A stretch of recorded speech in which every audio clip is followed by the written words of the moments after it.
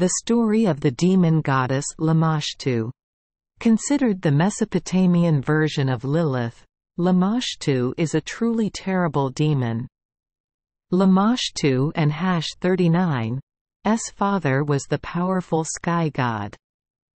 Lamashtu is a female demon, monster, evil goddess or demoness who threatens women during childbirth.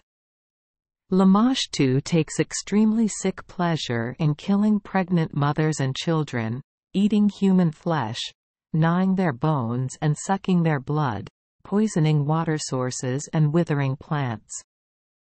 She also often invades and disturbs men and number 39's dreams to steal semen to create monsters that cause harm to the world. Lamashtu has an extremely horrifying appearance with a hairy body and a head of a species.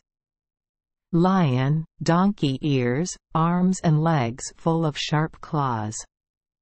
She always rides on a donkey, with a dog and a pig on both breasts, and a large snake wrapped in each hand.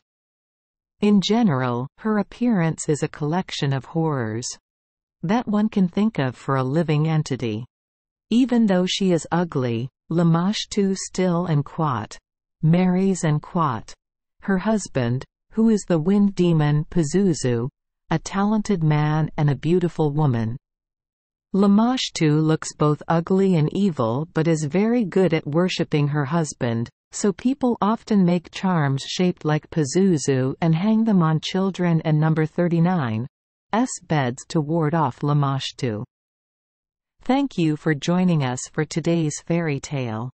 We hope these stories bring joy and meaning to your day.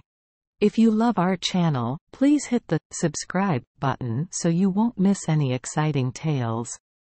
Wishing you a good night and sweet dreams.